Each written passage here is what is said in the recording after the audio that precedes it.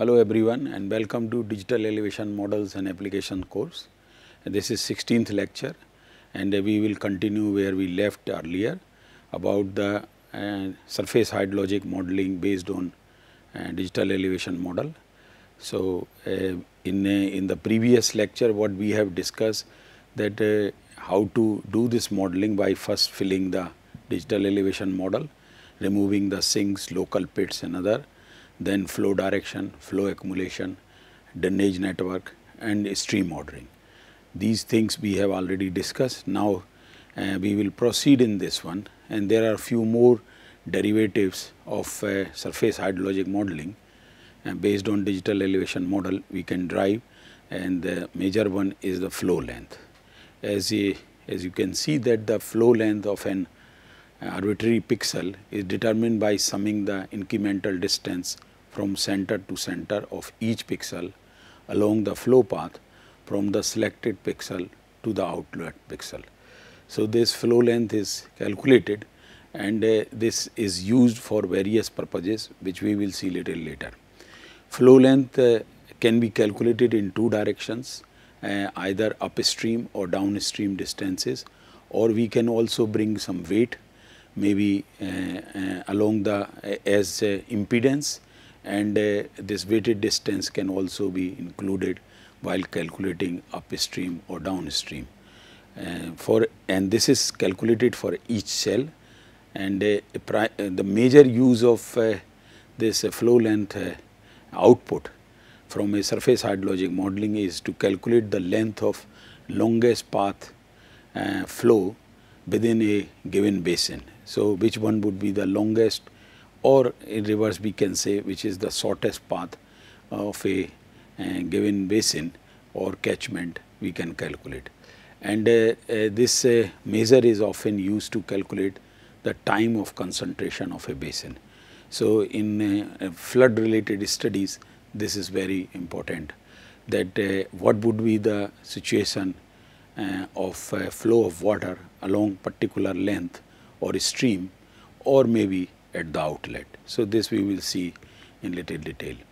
And this upstream, if we take the example like flow length upstream option, if we choose, it is just like flow accumulation which we have already discussed, and this also flow length output can be used to create a distance area diagram and of hypothetical rainfall and runoff events. So, we can simulate, do some modeling work here using the weight raster, some raster, maybe a soil cover, maybe a land use cover as an impedance to the movement towards the down slope side or downstream side.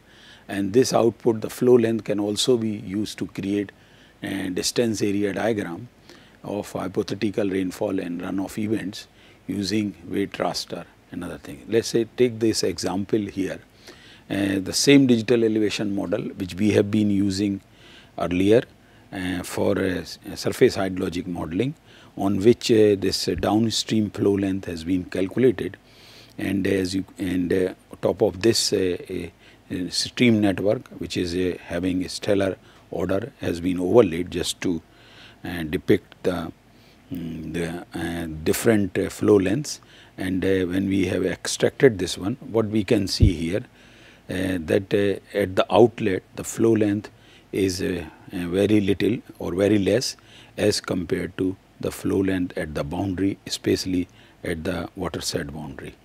So, this is how, because this downstream flow length basically at the outlet it should be 0, and this is what we will see here. This is the distribution of flow length in form of histogram, as we can see here that the highest flow length which is depicted in blue color are having some representation here, but the maximum is this light blue color and so on and so forth.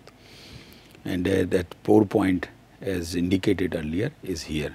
So, in case of downstream flow length, as the example we have just seen, the minimum flow length would be at the pour point or the outlet of the watershed or catchment, and the maximum would be at the watershed boundary. and generally flow length assigned to the outlet pixel is 0. So, theoretically it should be 0 at the outlet, and when it rains in a within that basin or catchment, a drop of water and getting or landing somewhere in the basin must first travel some distance before reaching the outlet. So, that will give us the basically the flow length, and assuming constant flow velocities, because this is modeling, so some assumption have to be there. One assumption is that each drop has to flow, another assumption here that the flow velocity will be constant, so that the pixel with the greatest flow length to the outlet represents hydrologically most remote pixel. So, the one which is having highest length, and that water or that drop is coming from the maximum, must have traveled the maximum length, and the flow length is divided by flow velocity, represents a representative lag time for the basin. And as I have mentioned that this flow length is used in the flood forecasting or flood modeling.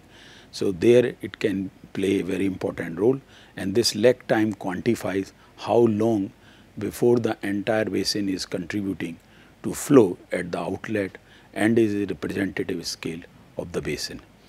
Now, the next thing which we can do here in this surface hydrologic modeling is delineation of watershed boundary, and this is after once the flow accumulation has been calculated or flow length has also been generated, then it becomes very easy to delineate watershed boundary.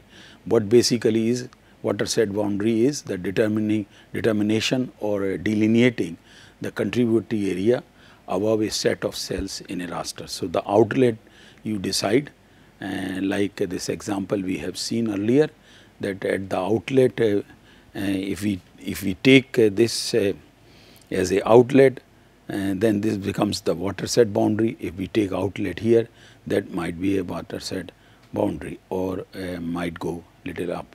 So, basically it is the contributory area to a outlet, and watershed is set to a set of all pixels whose downstream flow path passes through a selected outlet pixel. So, whatever the water will fall within that catchment or watershed has to come out of that outlet. This condition is there, and the value of each watershed will be taken from the value of the source in the input raster or digital elevation model or feature 4-point data set. This is one example on the same digital elevation model which we have been using in this course, and when this is option is automatic delineation of watersheds, delineate all watershed whose cells are more than or equal to 500 within that watershed, and it has delineated. The only problem is that our input digital elevation model had a almost a rectangular shape, whereas at the boundaries at some places the watershed could not be delineated, because the outlet of say particularly say this watershed or these watersheds might be on the other side or beyond the digital elevation model which we have taken. So, except for boundaries within that study area or within that DEM, all those watershed which are having area more than or equal to 500 cells have been delineated automatically. Of course, there are manual methods are also there where user will decide or put a 4-point, and accordingly the watershed will be delineated. And this is a interactive way of delineating watershed boundary. That means once I click here, then automatically it will delineate the watershed at this point. But if I click here or say example here, then it will delineate the watershed above this 4-point. So, of course, it has to the theme on which you would be delineating watershed, that has to be flow accumulation theme. So, interactively one can delineate watersheds, or automatically using a threshold value as the example given here, and that 500 or more cells if falling in one watershed delineated. So, both options are available. Few more examples are here just for comparison. This is when the threshold value was kept at 500 cells, and these number of watershed have been delineated, and when this threshold value was 1000 has been made double, then only few watersheds have been delineated. So, depending on our requirements, we can delineate the watershed automatically, or sub watersheds within a large watershed, that is also possible. So, once we are having this flow accumulation theme available after first few steps of surface hydrologic modeling process, then we can get these kind of results.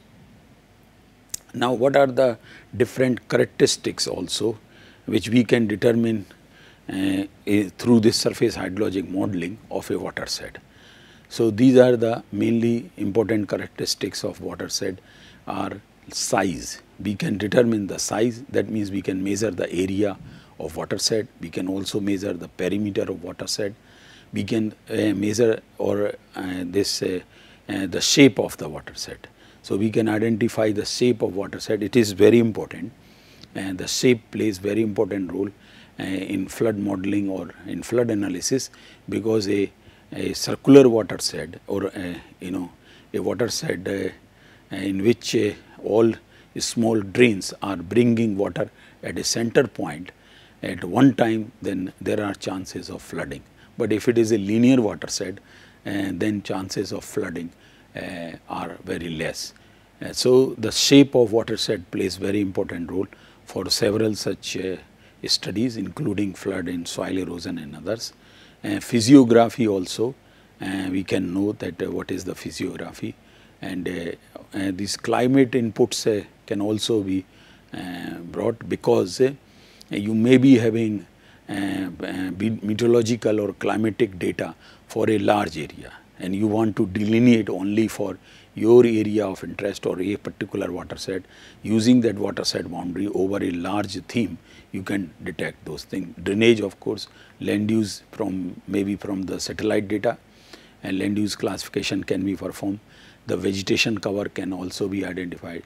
Maybe geology and soils, which is required for soil related studies, or in some other maybe other parameters related with hydrology, groundwater hydrology, that is hydrogeology, maybe socioeconomic. So, all these various characteristics of watersheds are useful for various purposes. Some of them can come through surface hydrologic modeling, some of them can come from other sources like remote sensing or field surveys or some other thing. The major the characteristics which one can derive automatically: area, perimeter, centroid of the watershed, mean elevation, the mean slope, stream flow length, and mainly downstream flow length, and then length, total length of streams present within one watershed, and shape factor, and many more parameters can also be identified based on the surface hydrologic modeling analysis. What are the applications of different these watershed characteristics, like area, which is important for hydraulic design, which reflects the volume of water generated from a rainfall. That means if a area of a watershed is very small, then we know that the contribution which will come in form of rainwater would be little less, but if it is very large, so area influences in that way. And it influences basically the volume of water which will come through an outlet of a water shed. So, that is important. And second is that watershed length also plays, because it decides the shape factor also. So, increases as drainage increases, and L or length can be denoted as L is important in hydrologic computations. the watershed length defines as distance measured along the main channel from the watershed outlet to the basin divide. That means up to the watershed boundary. And watershed length is measured along the principal flow path. So, the main stream within a watershed, which can be identified easily, can be measured. Or in this one, when we are doing this analysis on GIS platform, this can be measured automatically. Both area and watershed length, both can be used together. So, these are measures of watershed size. This may reflect different aspects of size. A indicates potential for rainfall to provide a volume of water, that is the area, and watershed length is computing time parameter and measure of travel time of water through a watershed. So, another factor which as I have already indicated, or characteristics which one can derive is watershed slope. Slope, that is flood magnitude, reflects the momentum of runoff slope as an important factor in the momentum here. And watershed slope reflects the rate of change of elevation, as we know very well, and this can be determined like this. You can use the elevation divided by flow length, and watershed shape plays very important role. That watershed have infinite varieties of shapes, all kinds of shapes and sizes of watersheds are there. Important thing is that one watershed ends, another starts, and this is a kind of global phenomena or globally coverage thing is there, except when we reach to the coastal areas, then things ends there. And the watershed shape reflects the way that runoff will bunch up at the outlet, that how it will reach and what time it would reach.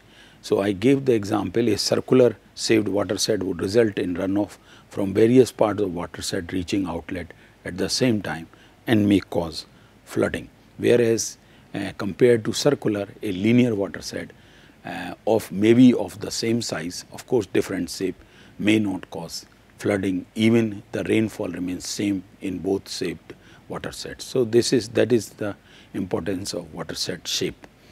Now, channel length also indicates various hydrological characteristics of a watershed, and it is used for hydrologic computations. The distance measured, this channel length, that is the distance measured along the main channel from the watershed outlet to the end of the channel or almost near the watershed boundary. Channel slope is also important, which it can be determined like this channel slope SC equal to delta EC oblique LC, where delta EC is the difference in the elevation between the points defining the upper and lower ends of the channel, and LC is the length of channel between the same 2 points. So, channel slope is important for some hydrologic computations.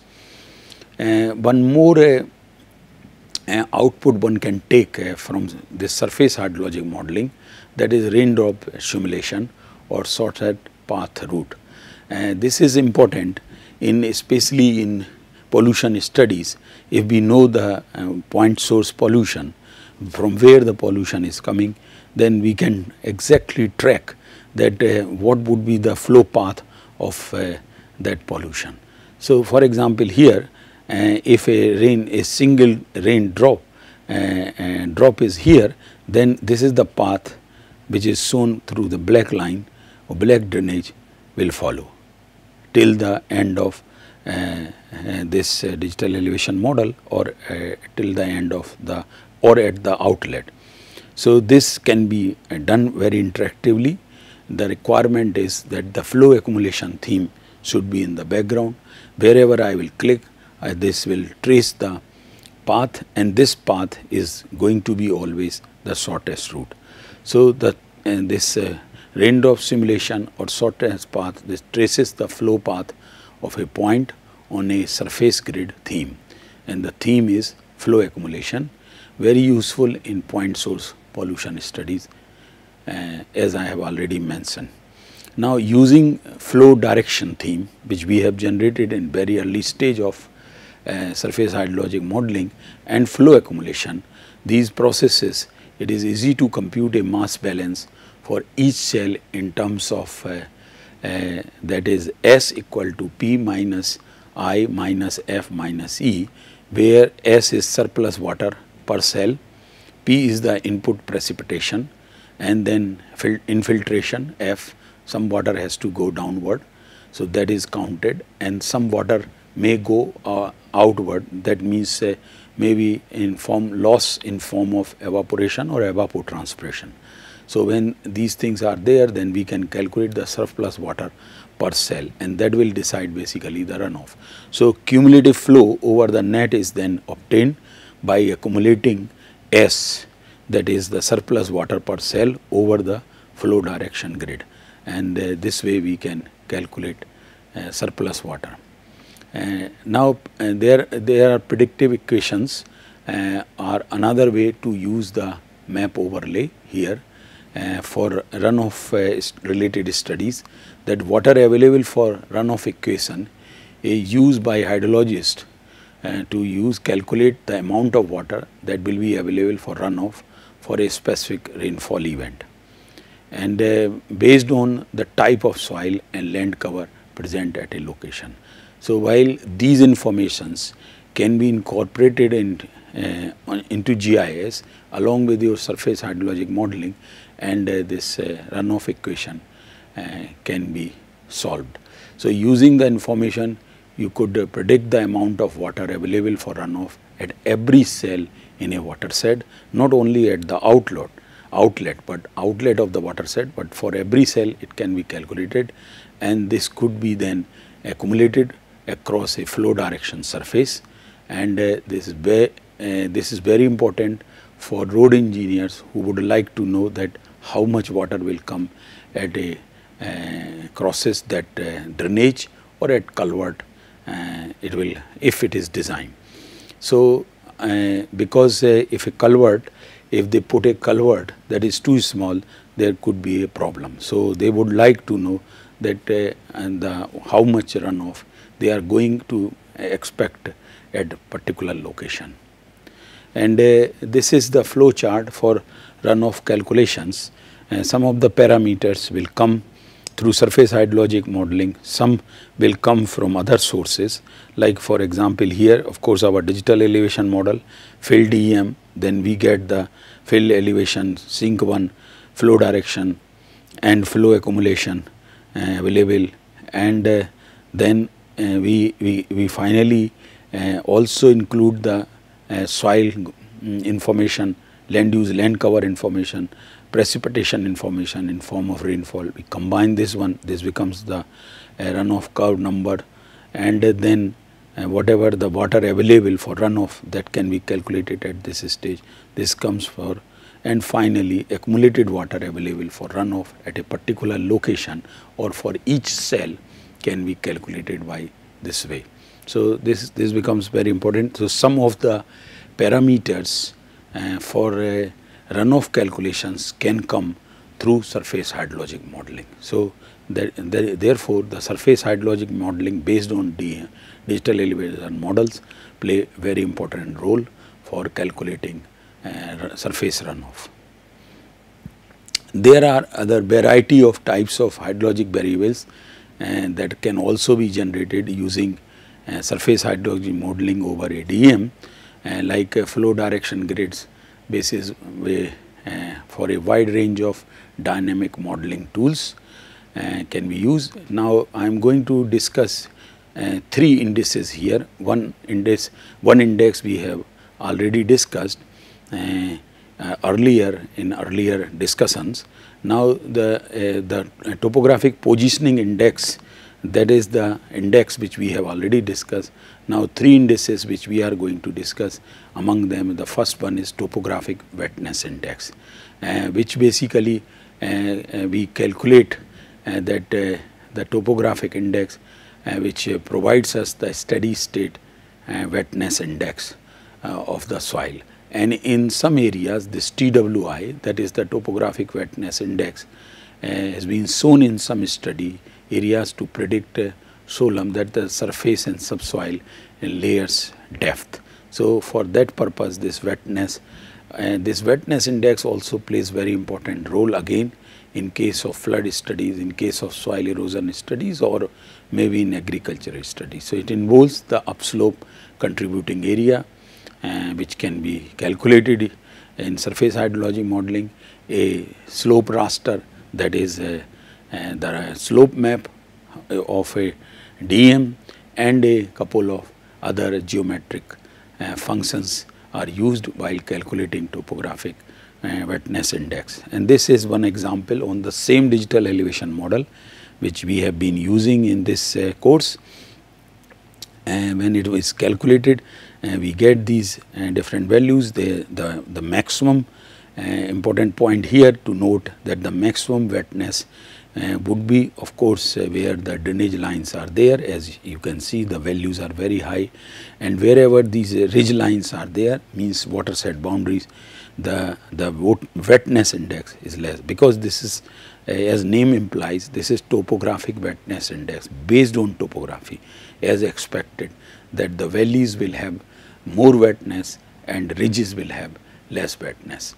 So the value of each cell in the output raster is the value in a flow accumulation raster for a corresponding DEM.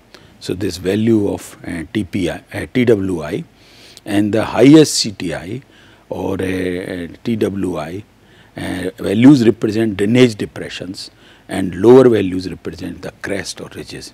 So this is very important from that point of view. And what are the applications of this? As I have already mentioned, that in surface runoff calculations, also in flood studies, and in soil erosion and other kind of studies, this topographic wetness index can be used. Also maybe in mountain regions for landslide studies, for accurate prediction, landslide hazard zonation, this topographic wetness index can also be used, because landslides are also influenced by the soil moisture. Now another index which we can calculate using a digital elevation model, which is another derivative of digital elevation model, is the sediment transport index. And this sediment transport index is basically the movement of sediment, typically due to combination of gravity acting on the sediment and or the movement of fluid in which the sediment is entrained. So this is calculated. The sediment transport, as we know, will occur through a natural system or drainage systems where the particles are clastic rocks, maybe sand, gravels, boulders, etc., mud and clay. Fluid is air, water or ice. But normally in the case which we are going to discuss related with drainage systems and other is water, and the force of gravity acts to move the particles along the sloping surface on which they are residing. So the sediment transport due to fluid motion, in our case is water motion, occurs in rivers, oceans, lakes, seas and other bodies of water due to current and tides. Generally, in the example which we have taken does not include the coastal areas or sea part, so it is only hilly region. But this sediment transport index calculation has been done on the digital elevation model, and this is again the output of sediment transport index is again very useful in soil erosion studies. So as you can see that at places it is having very high value, and mainly maybe on the where the sharp escarpments and other things are there, where we may have the very high values, because again the main input is here is the digital elevation model or terrain. So it is influenced by the topography or ruggedness of the topography, this sediment transport index. So this characterizes the process of erosion and deposition. So in those studies related with erosion, sediment transport, this can be used, and this sediment transport index also presents the effects of topography on soil loss. So, in soil loss modeling or such erosional soil erosional studies can be used, can vary along the length of a stream, and this sediment transport index can vary along a particular drainage line. This sediment transport is important in sedimentary geology, geomorphology, civil engineering and environmental engineering. And this knowledge of sediment transport is most often used to determine whether erosion or deposition will occur, and the magnitude of this erosion or deposition and the time and distance over which it will occur. So, it is very important to know along a drainage system or a stream that where deposition will occur, where erosion will occur, and accordingly the civil structures can be located. So, that is why sediment transport index is very good. And the last index here which we are going to discuss, which again can come based on a digital elevation model analysis, is a stream power index. As name implies, that is the rate of energy of flowing water is expended in the on the bed and the banks of a channel. So, how much power a stream will have, and it is the potential of flow water to perform geomorphic work. Basically, again it will come back again to the erosion and deposition depositional processes, and stream power can be calculated. Again, the input is digital elevation model. So, stream power index can be used to describe potential flow erosion and related landscape processes, especially fluvial processes are discussed here, and that stream power or index, or that SI is equal to the CA multiplied by GA, and so CA and G are the specific catchment area and G is the gradient respectively. As specific catchment area and gradient increase, the amount of water contributed by upslope areas and the velocity of water flow will also increase. Hence, therefore, there will be a stream power index and erosion risk increases. So, if there is a high velocity and the upslope areas are contributing more, then there are chances of more erosion, whereas if a stream power index can control the potential erosive power of overland flows, thickness of soil horizon, organic matter, pH, silt, sand content, plant cover distributions, etc. So, they will influence basically the stream power index. Example here is stream power index. As you can see that along a major drainage it is shown high values. In rest of the areas, in this particular example, they are almost having the low stream power index.